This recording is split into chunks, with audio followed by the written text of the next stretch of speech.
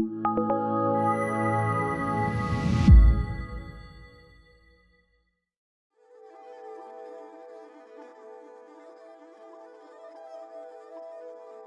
has been pushing an incredibly ambitious, but so far incredibly successful digital transformation program.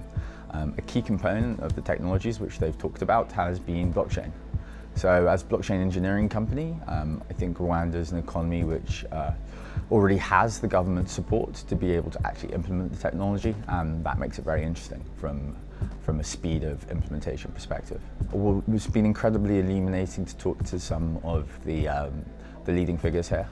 So today we had a really good introductory conversation with the Minister of Environmental Affairs.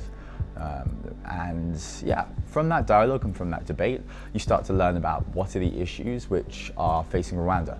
Because whilst our technology is general and can be built to many different industries and many different applications, you have to start by understanding what the problems are here. So we've been speaking to many different people, both in the private sector, in government, to try to understand what problems we should be solving. And I think we've got some good ideas. In much the same way that Ethiopia is an incredibly interesting country for any technology service provider because of the potential to deploy your technology at huge scale, 100 million people.